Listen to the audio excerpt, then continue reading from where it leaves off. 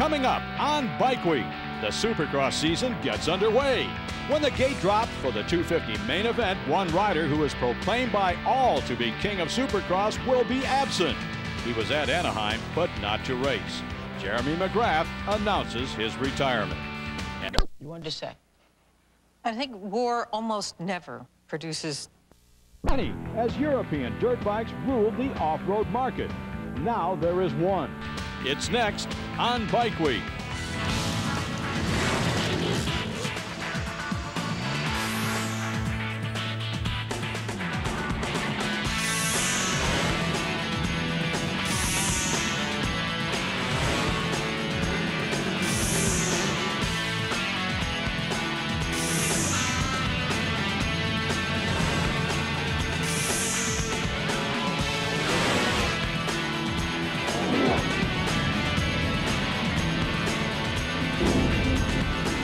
Hello, everyone. I'm Larry Maiers. Welcome to Bike Week and welcome to Amherst, Ohio, the American home of KTM sport motorcycles.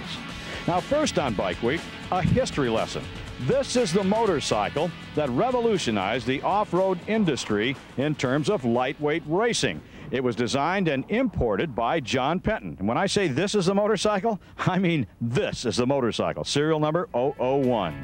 It belongs to a local rider, Norm Miller, who graciously loaned it to us. Now, there was no shortage of dirt bikes back then. Brands such as Mako, Bultaco, Greaves, Husqvarna, and others, all from Europe, could be found in the woods and motocross tracks of the world. Eventually, those brands disappeared from the scene as the Japanese companies impacted the U.S. market.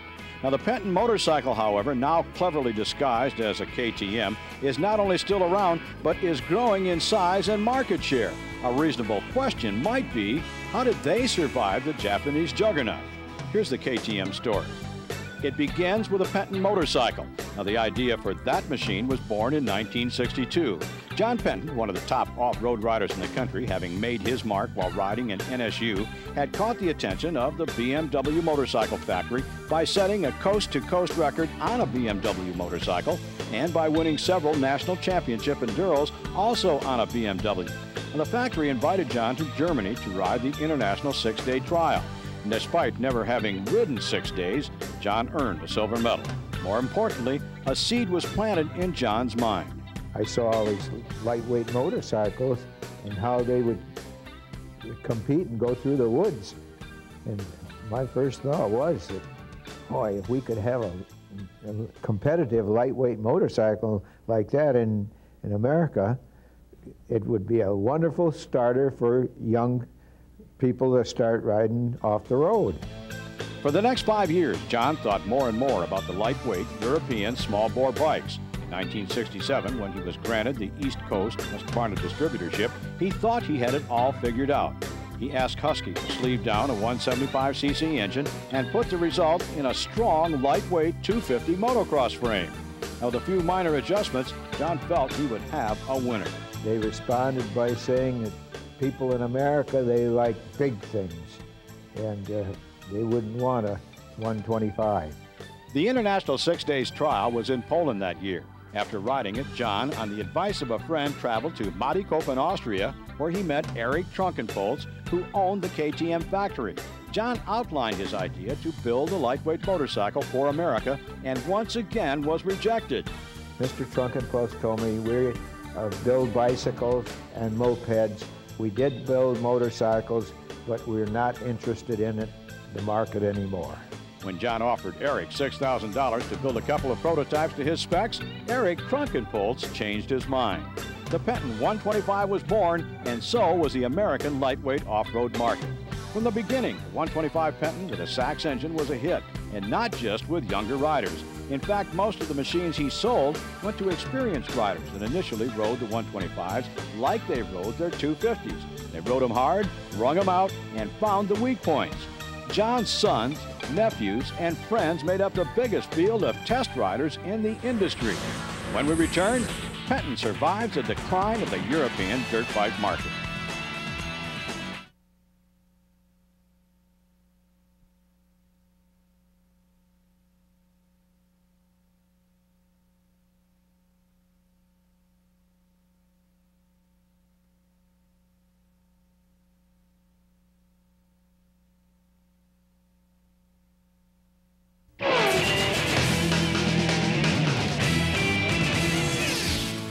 Welcome back to Bike Week as we rejoin the Penton KTM story. From the very, very beginning, that's what we were always doing, you know, back even in the late 60s. Was always trying to make the thing last, and doing work like that was not, again, it wasn't work, it was just what we did. We went out and rode, something broke, and that week we'd fix that, and next week something else had happened. So we were just always working on the bikes. Things like the folding shift lever, which seems so common. I mean, those items today are just there on the bike, but we would always bend those. They didn't fold back, and somebody got the brilliant idea of making them fold back and put a little rubber band up there to the front. And very crude, but it worked. And within simply weeks, they would take that and find a way to manufacture it and put it on the motorcycle. So we were changing the motorcycles literally in weeks and days. One of the real fun part about being a Penton dealer back in the old days was every single motorcycle you got from every shipment had some improvement on it. There wasn't a model year. It was just the newest and latest, greatest thing that we could fix came on the bike automatically as soon as we could fix it. As was noted earlier, when the Penton 125 broke into the marketplace, there were several European manufacturers already there, like Maico, Bultaco, Husqvarna, Greaves, Puch, and CZ. All would eventually give way to the aggressive Japanese brands, all except one, Penton. It might well have been John's approach to manufacturing and selling the best off-road motorcycle in the world that allowed sales to increase while other brands were on the way out. John did not have a degree in engineering. His theory, based on experience, was to find the best aftermarket parts in the world, put them all on the same bike, then modify what didn't work until it did. I think a lot of the companies over in Europe, like Husqvarna and Maico and Bultaco, tried to compete with the Japanese instead of taking on an image of being like a boutique bike, because they had fans, and there's some people who just aren't going to ride Japanese. KTM sort of looked inward and tried to become a European brand and kind of keep that brand awareness, like they were the Austrian underdog. Instead of taking on the Japanese, they just did their own thing for long enough to where people actually started noticing what they were doing and figured out that, you know, just because the bike wasn't Japanese made didn't mean it didn't have that same racing quality. Exactly, exactly. About every innovation we had on that bike was to make it better, all the way from the wheel rims to the shifting levers. And believe it or not, the first bikes that came in here from Europe didn't even have folding foot levers on them. So we had to do this to be competitive. That was what really built the bike. John Penton designed it and KTM manufactured it, the motorcycle that revolutionized the U.S. lightweight racing market. In 1977, motorcycle sales were in a slump and the U.S. dollar was devalued. The result forced John Penton to sell his distribution business to KTM, who would in turn remove the Penton name from the motorcycle. More when we return.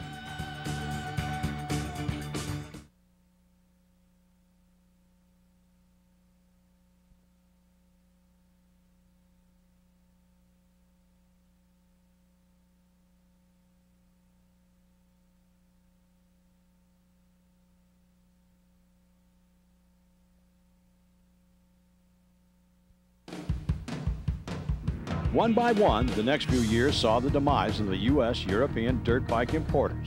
Only the Penton, by then known as KTM, survived. A major part of that survival could be laid on the shoulders of Rod Bush. Now, Rod was a high school classmate of Jack Penton, a motorcycle racer, and eventually an employee of Penton Imports. When Penton and KTM split, Rod was asked to join KTM America. First, I was the technical service manager for the company, later a regional sales manager for the company, and then eventually the national sales manager for the company, for KTM in the U.S. And just a steady progression up through the company in various different areas. It seemed natural to me to make that progression. That's what I wanted to do. As I said, I had a passion for the product and a good association with our customers, with our dealers, developed from a grassroots level. By 1987, Rod was president of KTM America. A company originally founded by a dirt bike enthusiast was now being run by a dirt bike enthusiast. And as it turns out, run very well. Again, I'll point out, instead of faltering like the mass of European dirt bike companies, KTM is in the midst of tremendous sales success. When I took that position as president, it was a vision, and I believed it. I don't think too many people around me believed it at the time. But gradually, as I attracted other people into the company that had a similar vision to mine, is Scott Harden, Savaraj Narayanam. Guys from Scott came from the Husky world, and Sel came from the Maico world. And we knew what the opportunities were. And we also had more experience in the off-road motorcycle business, and particularly with the European brand, than probably any other three guys you could put together. And we did just start to develop a vision of a tremendous growth like we have now. KTM's heritage comes from off-road racing going back to the Penton days. We've specialized in it over the years. We were actually a niche marketing company that forged our reputation in that market. We build bikes specific for the market. We don't make one model to fit all the categories. We make models specific for each category. And I think the biggest underlying factor in our success is the fact that enthusiasts run the company. True off-road riders and people that have been involved in the sport all their lives are actually making the decisions of how our products are being built. And our market research is 3 steps ahead of the rest of the competition because of our closeness to the marketplace. If I look now, we're at about a 15% share of the off-road competition segment. I believe we can continue to grow that. We've recently gone by Suzuki in market share in off-road competition motorcycles. We're closing in on Kawasaki. Our goal is to be the off-road, the leader in market share in the off-road market segment. So we've got a long way to go. We're not probably certainly not a household name, certainly not the first manufacturer you get to know when you entered the market. And so over the years, KTM has probably been more known within the off-road circles, enduro, desert, cross-country. Within the last 4 years, though, KTM's made major strides forward in the market in general through our branding activities with our youth programs and our sport minicycle line, and then our introduction into supercross and motocross racing, U.S. national level. It's really taking KTM to all new level of awareness within the market as a whole.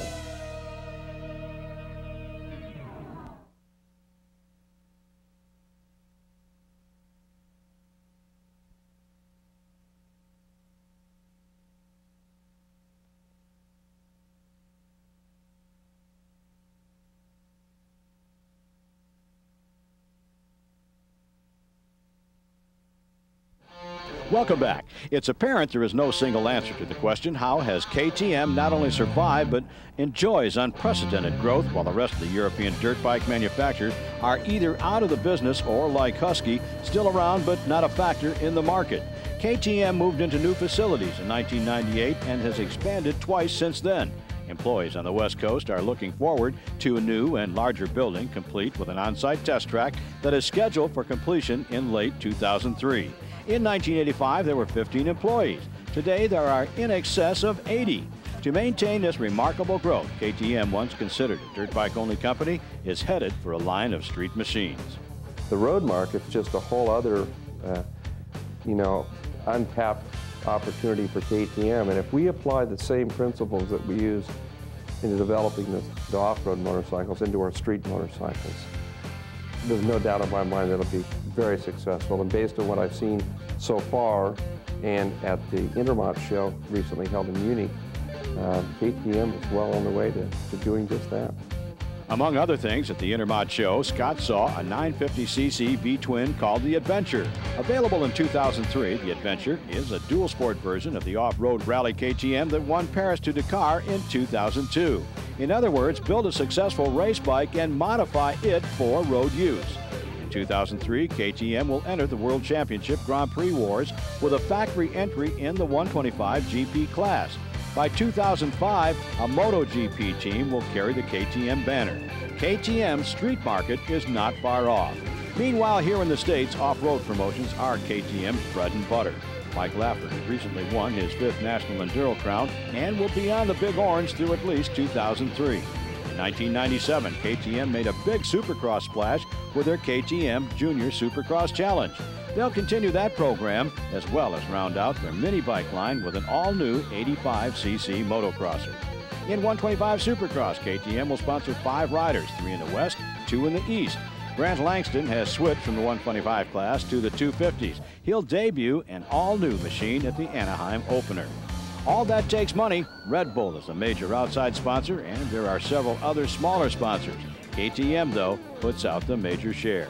We know if we're going to come out here and if we're going to be competitive, we just can't come out here on a shoestring budget. We know racing is expensive, and there's a lot of value to racing. You know, what we learn from racing goes a lot quicker, I believe, into our next year's production bikes than you see on other models. And with it, so we see the benefit of racing, and we know that there's a cost to that success and that development that we learn. The greatest Supercross rider in history, Jeremy McGrath, was scheduled to compete in the 2003 season aboard a KTM. In a recent press conference, Jeremy announced his decision to retire. Later in the show, we'll talk to Jeremy. Right now, the Supercross season is about to get underway.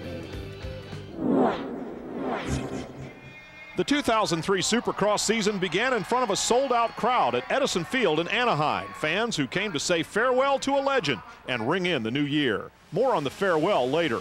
The 125 main event was a thriller in the making as defending West champ Travis Preston followed teammate Chris Gosler away while fan favorite James Stewart was clogged up tight in traffic.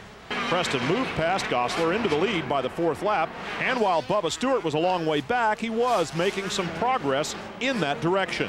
All eyes were on Stewart as he was putting on a show, eventually making his way up to 2nd place by the time the race was at its end. But there was no catching the number 1.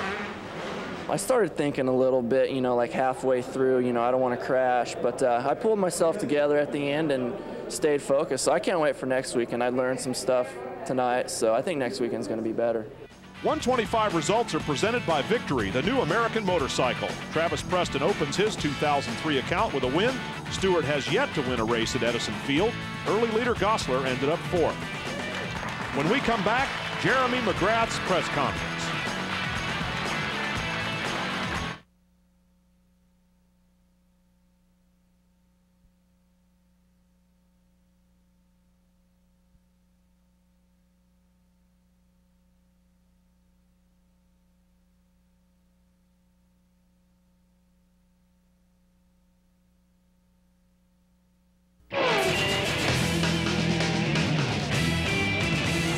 Welcome back. Did you know that Jeremy McGrath's first and last Supercross main event wins were in Anaheim?